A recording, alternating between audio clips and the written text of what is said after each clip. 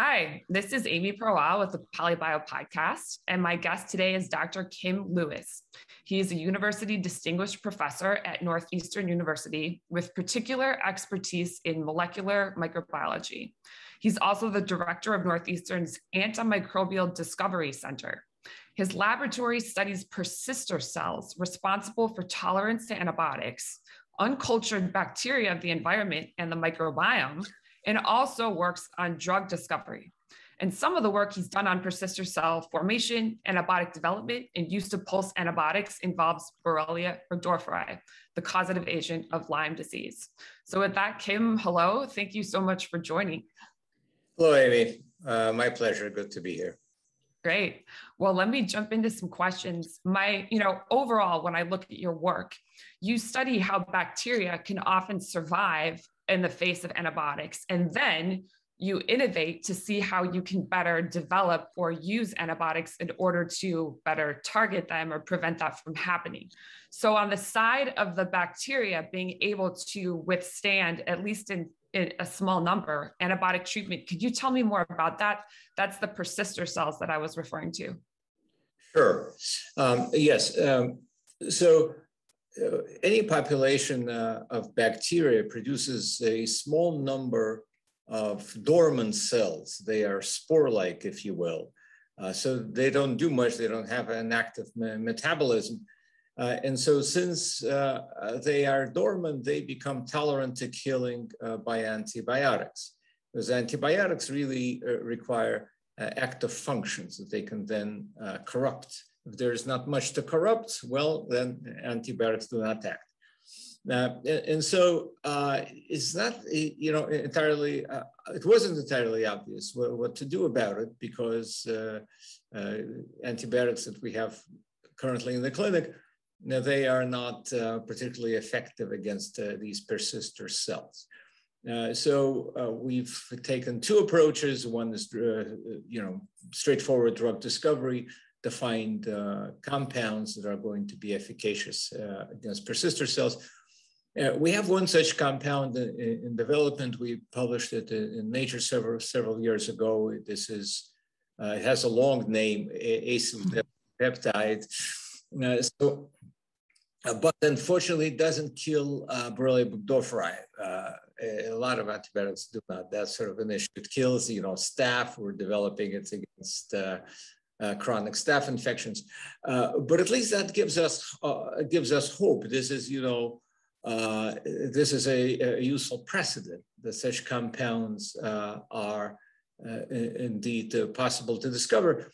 And the discovery program that we have around Lyme disease, of course, we're looking also for compounds that can kill persisters. So that's sort of one straightforward approach.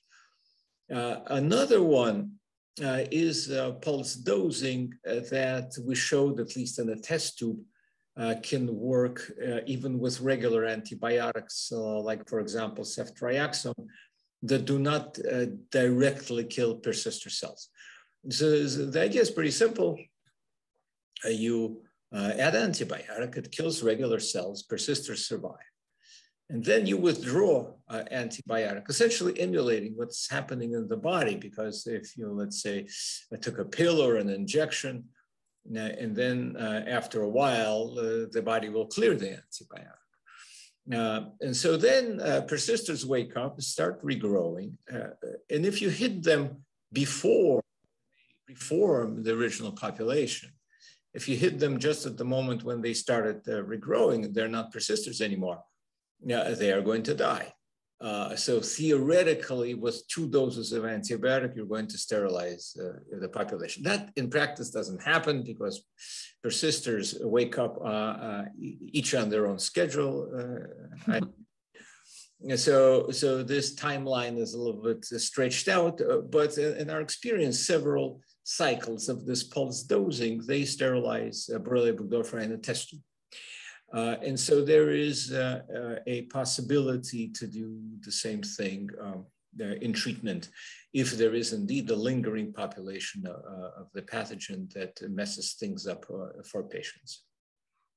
Wow, yes, that makes a huge, pulse dosing has always just made a huge amount of sense to me.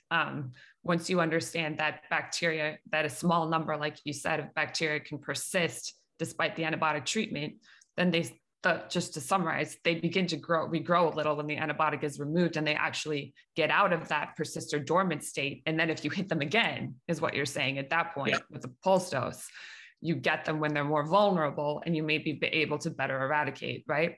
And so that is obviously an important trend in patients who are diagnosed with post-treatment or chronic Lyme disease. So in other words, right now, is there, I guess one of the questions I have is there a difference in persister cell formation during an acute Lyme infection or a chronic one? For example, let's say someone gets bit by a tick and the organism it's just been 8 hours ago, and the organism is in their system in a certain form. Or there may be a different person who didn't realize that they had a tick bite and were sick for 6 months, and the organism has been in their body for a while. Is there a difference in persister cell formation in those two different states? Yeah, that's a good question.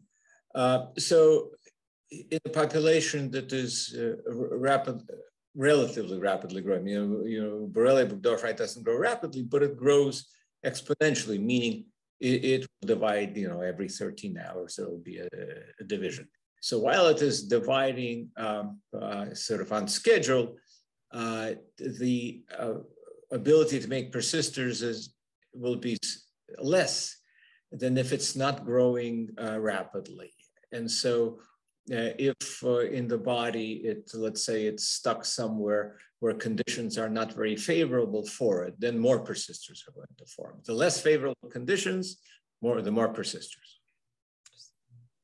That's really interesting. Okay, that makes sense. So in patients right now who get Lyme, they're given a course of doxycycline. And do you think there's a way to innovate that? Not saying that that's not a good first step, but that it might make sense to give people multiple antibiotics as part of, is that something you would think of doing if you were? It's possible. It's possible that, again, if the chronic stage involves, at least in some patients, a lingering population of pathogen, then sort of the harder you hit them at the beginning, at the acute stage, the lower the probability that you will have this lingering population. So that in principle makes sense, yes. Yeah, I've always thought that it makes most sense to intervene when you know that someone has gotten an infection right away, to prevent the infection from being able to become more chronic in a sense, by intervening early on. I suppose like that is a decent model for that. With Borrelia and this, when you talk about persister cells, that's also related to biofilm formation as well. So for example, there obviously are people who understand that organisms can form into in a small, simple sense communities in which they're protected by a matrix. How does biofilm and persister cells, how is that intertwined? Right. Well, they are, pathogens where this has been properly studied, including in my lab. For example, Staph aureus will form biofilms on indwelling devices, such as, catheters and heart valves, or will cause, infective osteomyelitis, so it's infection of the bones, a nasty chronic infection. Very hard to eradicate. And so biofilm is kind of a blob of cells, if you will, that covers themselves with an exopolymer, and that exopolymer makes it difficult for the immune system to get in and kill, let's say, the remaining persisters. The antibiotics do diffuse into a biofilm, but they don't kill persisters. So essentially, a biofilm is a protective environment against persisters. But what we did, there was this debate in the field of biofilms in the case of pathogens where the biofilms are clearly problematic. There's no question about it. And there has been this, debate for quite a while. A lot of my colleagues in the medical profession felt that, persisters are a curiosity and are really irrelevant. And the crux of the matter is that they felt that the pathogen is hiding somewhere in the body, in a place inaccessible to antibiotics. And so we actually resolved that issue by doing a model experiment in mice where there was a biofilm formed by staph, and now we have this, compound ADEP I mentioned to you that kills regular cells and persisters. So we introduce ADEP and we get ourselves a sterile mouse. We kill the biofilm in the mouse. That tells us that the antibiotic actually reaches the biofilm. The problem is that regular compounds are not effective in killing the biofilm. Interesting. Okay, that was a good experiment. Yeah, in terms of this with a biofilm, when you say, and I've experienced something similar where sometimes people are not really open to the possibility that biofilm is forming in a patient with a given chronic infection. One of the things I've always thought of is the oral community, for example, with P. gingivalis in a tooth, right? It's well understood that if someone gets a cavity or something like that, that it's a collective process, that we have, for example, P. gingivalis is a dominant organism, but that it teams up with other organisms, and that leads to cavity formation in a simple sense. And then we don't give people with cavities antibiotics. We actually understand to some capacity that we have to break the biofilm up, even brushing, flossing. Do you think, how come that community seems to, for example, embrace the idea of biofilm, and other communities have not so much in other body sites? Well, it all really boils down to evidence and how easy it is to gather such evidence. So for example, in the caries or gingivalis, it is very easy to observe that there's a biofilm in the tooth. It is visible to the naked eye. Actually, or let's say in an indwelling device, you pull out a catheter from a patient and it's covered with what looks like slime, right? You put it under the microscope and you see that it's very easy to see with osteomyelitis. So there are cases where there's no question that there's this mass of cells easily observable. And then there are other diseases where that is, where the evidence is really comparable evidence is just not there. A good example is actually tuberculosis, where the cells will form a biofilm, on a petri dish, but then there isn't really evidence that is happening in the body. And the same with Borrelia burgdorferi. I'm not convinced, based on what I've seen, that there is a biofilm formed by Borrelia burgdorferi in the body. Interesting. And why not? Wouldn't it seem that if you were a Borrelia and the quorum sensing, right? So does Borrelia, emit some signaling molecules, right, that are tied to biofilm formation? Or why not? Why wouldn't Borrelia? There's no theoretical reason why it should do it. It's just. Okay. As I'm saying, the evidence is. But the evidence, I get what you mean. I mean, it's definitely, I get what you're saying. It's much easier to study the mouth or a body site that you can easily collect samples from than an internal tissue or whatever, where it becomes more of an issue to establish that, especially in a living person.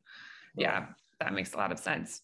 All right. And then also you've moved beyond just studying the single organisms, bacterial organisms, and the way that they can evade or respond to antibiotics. And you've actually looked at microbiome as well, right?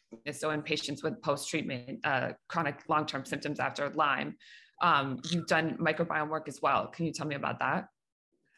Yes. So if you look at the symptoms of patients with chronic Lyme, they really appear as symptoms of autoimmune disease, so at least overlap with that. And you certainly have thought about, similarities between chronic Lyme and long COVID, which also sort of belongs in the same spectrum. These are, muscle pain, fatigue, foggy mind, and others.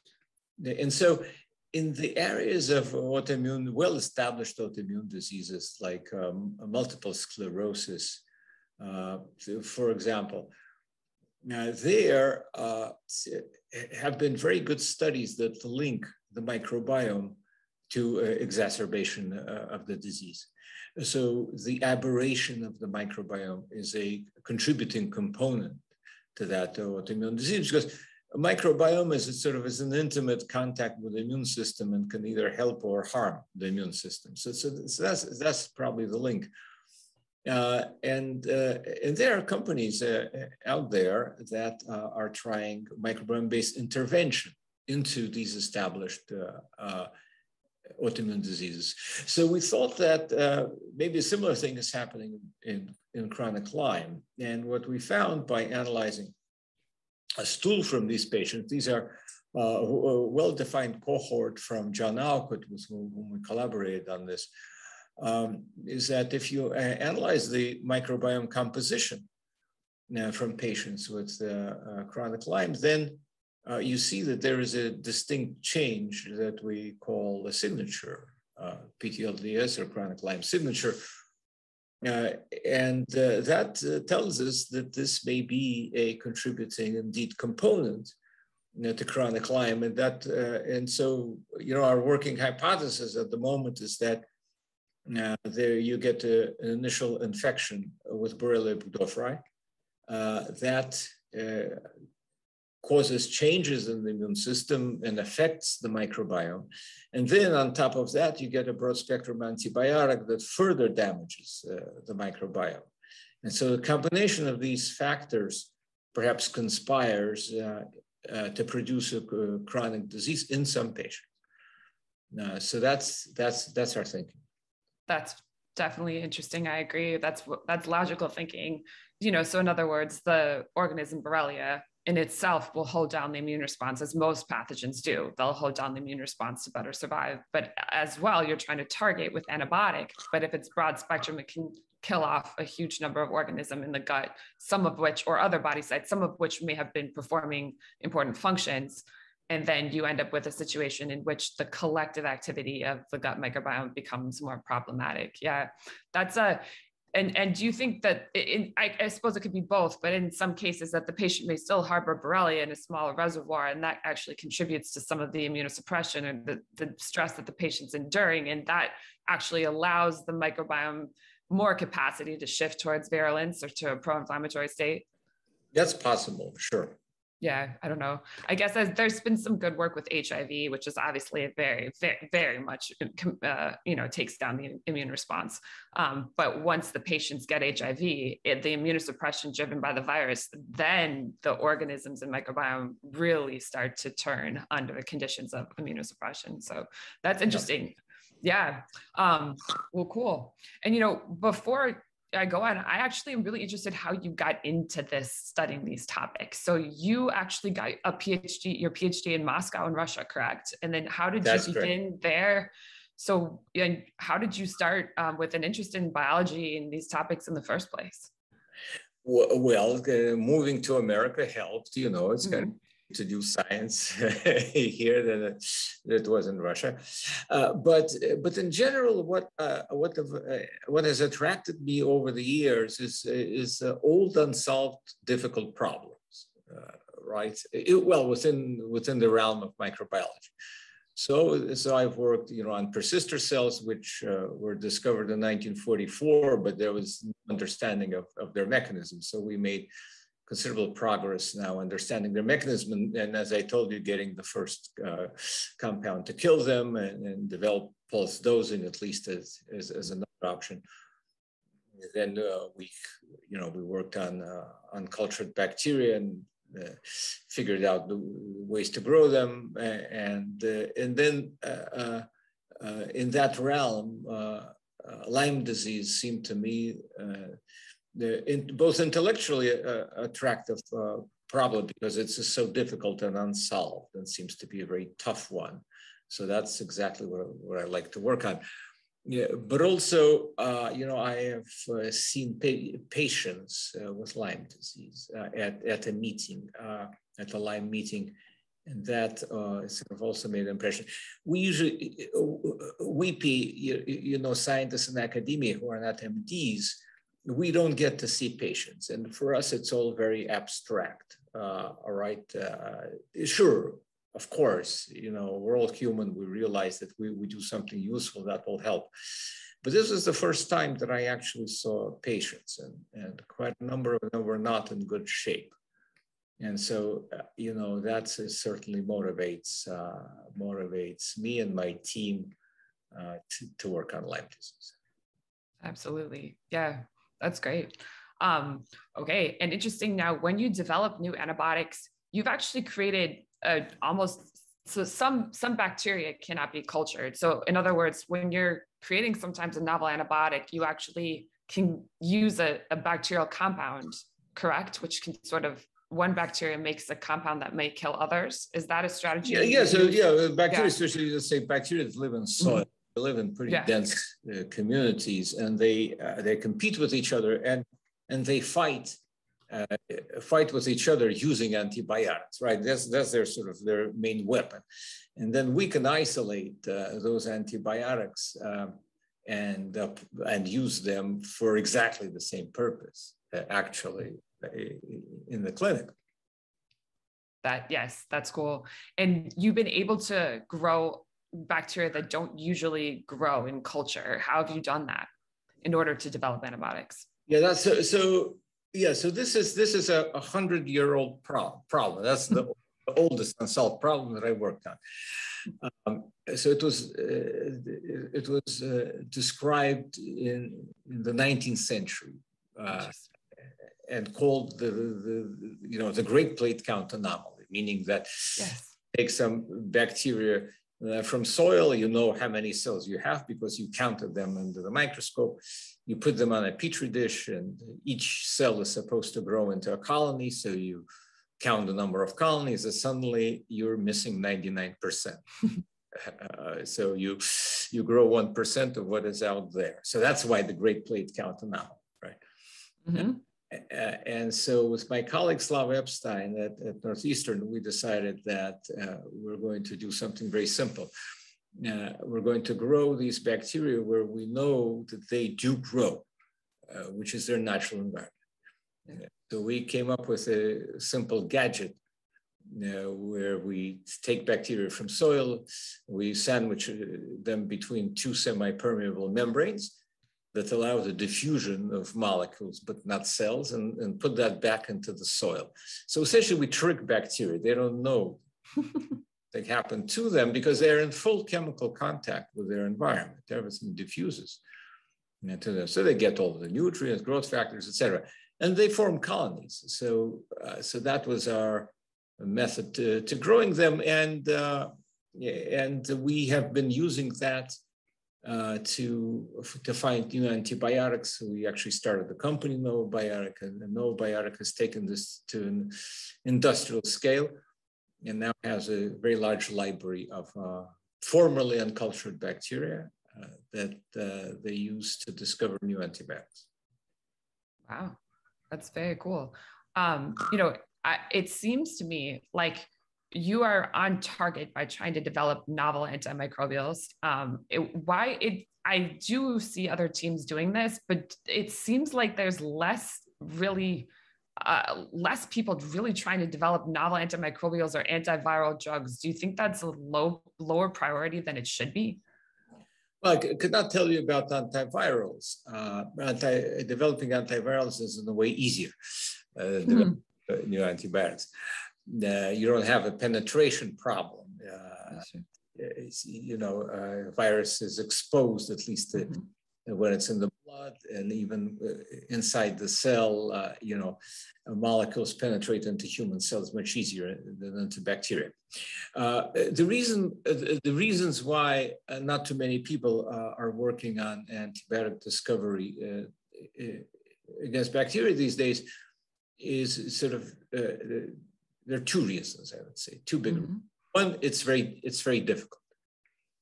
And if you are in academia, you're supposed to get, grants, grant proposals, and your students are supposed to graduate. You want to build a career. And if all of that is predicated on your ability to find the next good antibiotic, the probability of which is very small, that's not a huge incentive to be working in that field, right? you may want to work on something that is much more, where success is much more assured than this. And the industry is not terribly motivated to do that because of sort of market reality. New antibiotics are put on the back burner due to good stewardship practices by the clinic.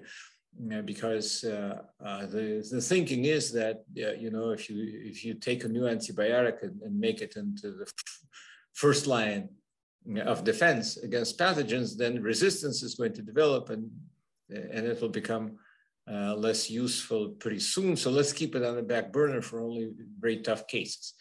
But by this token, there are no sales, right? If you're keeping it on the back burner, you're not selling it. You're not selling, there's no market. So that's a double whammy, I would say, that leads to this paucity of new antibiotics.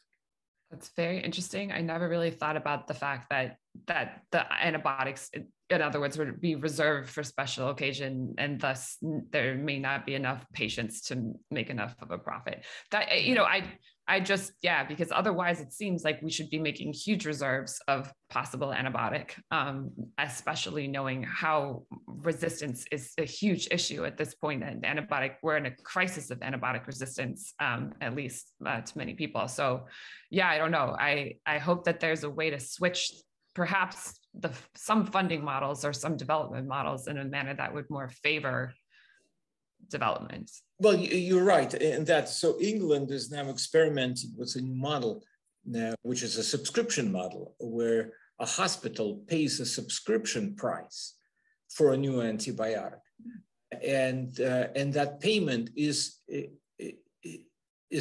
doesn't depend on how many doses they will use, right? Yeah. So it's a flat payment, and a somewhat different model is being evaluated in the U.S. So far, theoretical. The Congress has the Pasteur Act in front of it. Mm-hmm. So if it passes as legislation, according to the Pasteur Act, the company that makes the next new antibiotic will get a couple of $2 billion upfront. Okay. Making then antibiotics comparative to drugs, by profit-wise as to other diseases. Good. I'm glad to hear about that. That makes sense. I'm curious. L-form bacteria, is that something that you've studied? Do you think that that's another form of possible persistence for these organisms, or is that not something that you have gotten into? Not a huge problem, relatively speaking. So we don't work on it. Okay. In other words, sometimes bacteria can sort of lose their cell wall, right? But do you think that's a transient phenomenon, or do you? No, sometimes it's transient, sometimes it's mutational. But again, that has not been as big a problem as persisters, for example, or other forms of resistant bacteria. Got it. Okay. And to go back then just to the persisters, I want to clarify one more time. So you have found that antibiotic can actually often penetrate biofilm, but it's the fact that the bacteria in the biofilm have formed into this persister state that really makes the antibiotic not totally work. Right, and so the problem with biofilms is that they prevent the immune system from reaching persisters, because if you have persisters in the blood, it's not a big problem. They will be gobbled up by macrophages. That makes sense. That's the problem. Yeah, there's a number of groups right now developing better Borrelia or Lyme diagnostics. Do you think this is going to be a problem for them, especially for patients who have longer term symptoms that may have some chronic infection? In other words, it's unlikely over time for the pathogen to be in blood, free floating in a form in blood, and instead it will be more likely to be in biofilm or a persister form. Do you think that Do you think that that understanding is needed to develop the best diagnostics? It's not necessarily, because you do not need to directly test for the presence of the pathogen. Most tests actually test for the presence of, let's say, antibodies that are produced in response, or other consequences, like the study I told you with the microbiome that we've performed. We have a microbiome signature, and there's a distinct possibility that that signature can be developed into a diagnostic. Similarly, there are other groups they're working on, let's say, figuring out what happens with a pattern of gene expression, which these days you can very easily measure actually in human blood cells in patients with chronic Lyme as compared to healthy patients. That is interesting. Yeah. So let me think in terms of then continuing to innovate on this, what is your lab planning to, is your lab working on right now? Do you have any specific additional ideas for how you're going to keep pursuing this topic? Right.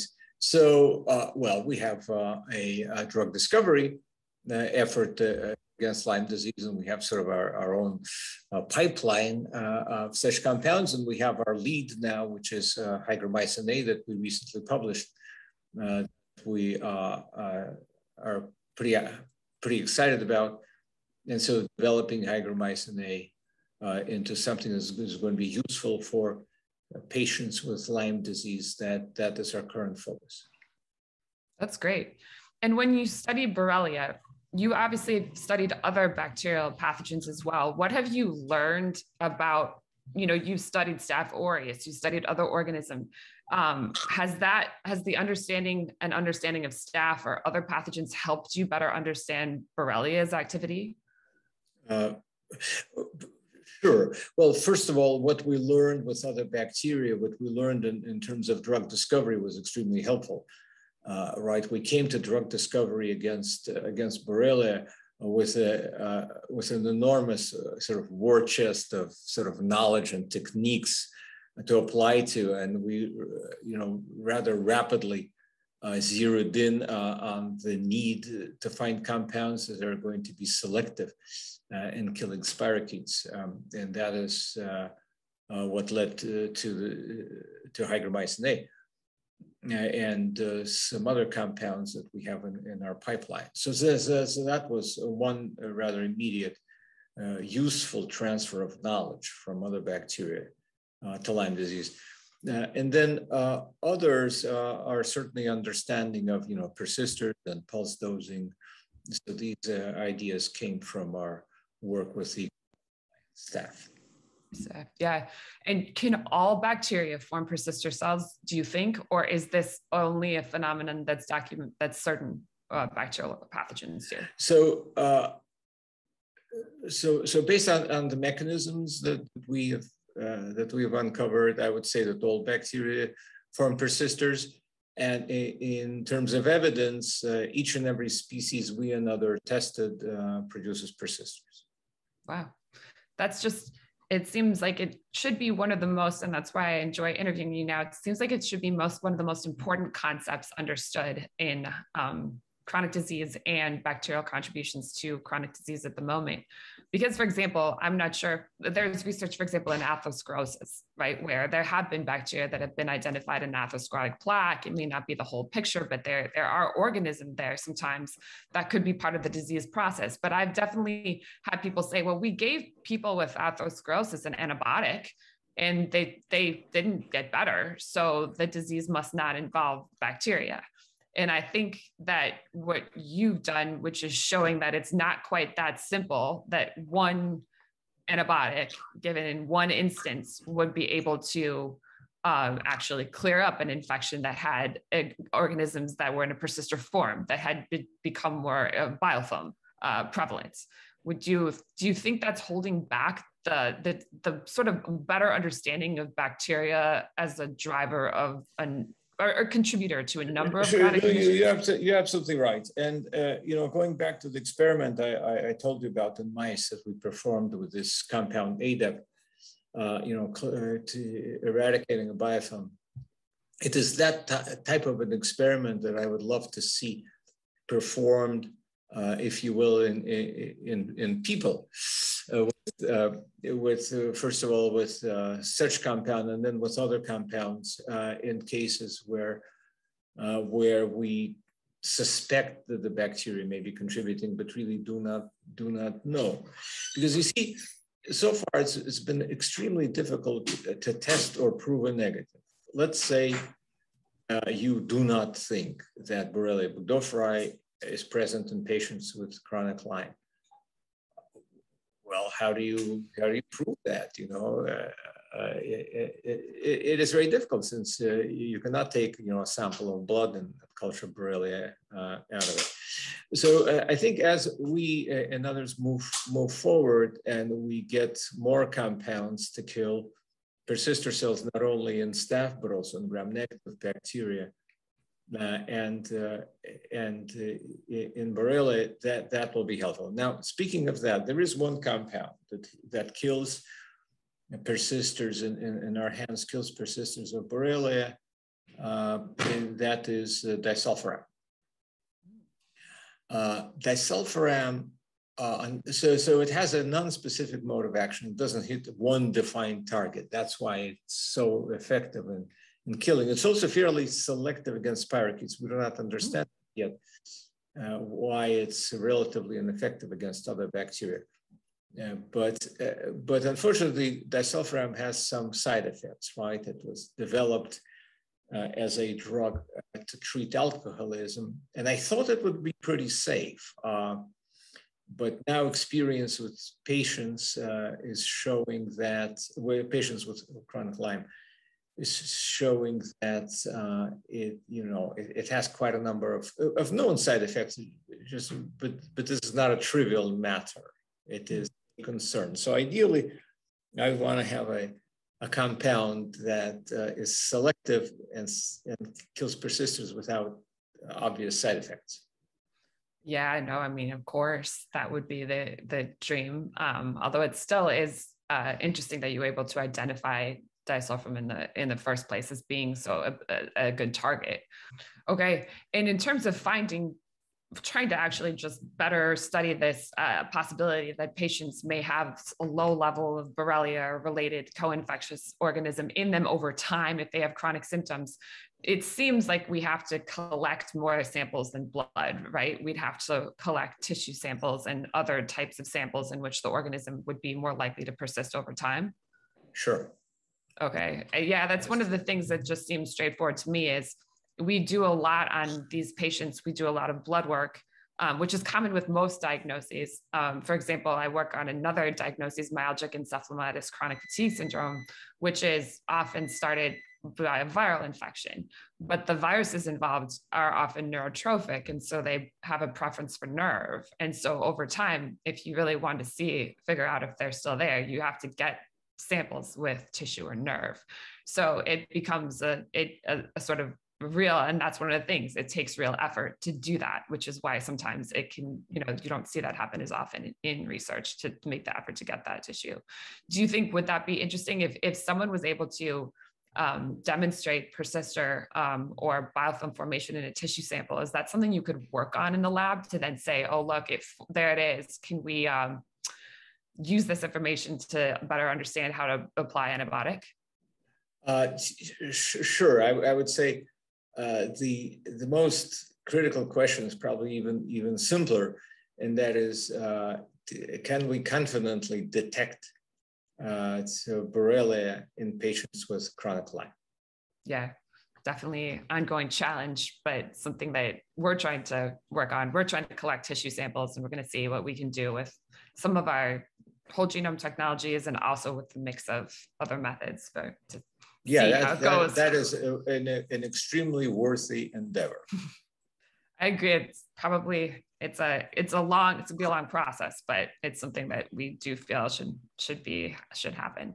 Well, then this has been extremely interesting. I overall your work has just so much applicability to, as you, the lived experience of patients. You're able to better understand the way that organisms are actually behaving in patients. And then you're able to use that information to create antibiotics or antibiotic regimens that make sense in concert with the way the organism acts. And I do think that that is something that more labs should emulate.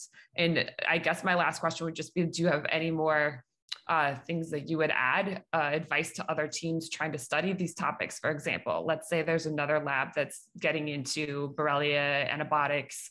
What would you tell them as advice if they're getting started? Well, that's a tough one. Usually, it is pretty straightforward. In science, you have curiosity, and that leads you to questions, and then you work on getting answers to those questions. That's how science works. If you have natural curiosity and ability to answer questions, you'll do just fine. That would be advice. Cultivate your curiosity. I agree, and I think generating hypotheses that make sense to test. A hypothesis-driven approach is usually helpful once someone has started to think along those lines. Of course. Well, great. Well, Kim, then that's it. I think it's really interesting, and I look forward to your continued work on not just Borrelia, but other bacterial organisms and their ability to survive and contribute possibly to chronic disease processes. And as you know, I think we should be developing many antibiotics. So I'm very glad that at least you're doing that, and that hopefully maybe more labs or teams will take inspiration from that work. So thank you very much. Thank you, Abe. All right. Bye-bye then.